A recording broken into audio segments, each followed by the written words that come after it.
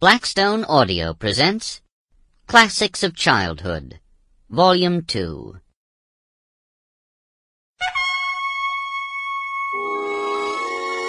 Dub Kids Presentation.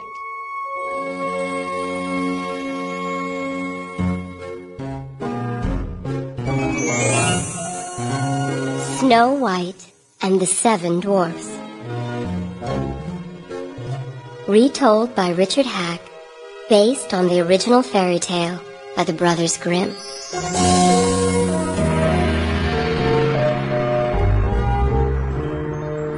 Once upon a time, in a land far, far away, there lived a beautiful queen in a castle perched high above the valley below.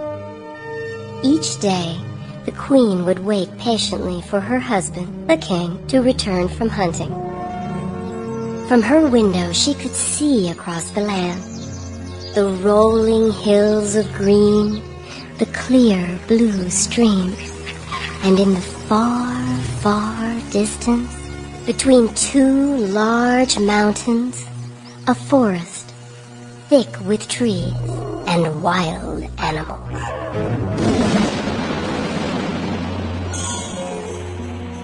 One cold, cold winter day, as snowflakes fell gently throughout the kingdom, the lovely queen sat by a window, sewing pearls on golden cloth.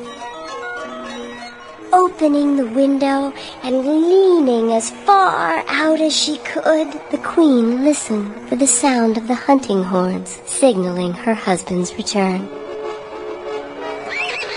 Quite suddenly, she felt the sting of her sewing needle pricking her finger, and looking down, she saw that 3 drops of bright red blood had spotted the snow on the windowsill. The color seemed so spectacular to the beautiful queen that she found herself wishing in her heart for a child, and said, "One that is as white as snow, with lips as red as blood, and hair as black as the ebony tree." Time passed, and magically the queen got her wish, giving birth to an adorable girl that she named Snow White.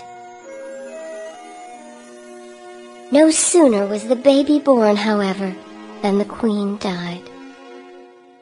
Her husband, the king, was distraught with grief.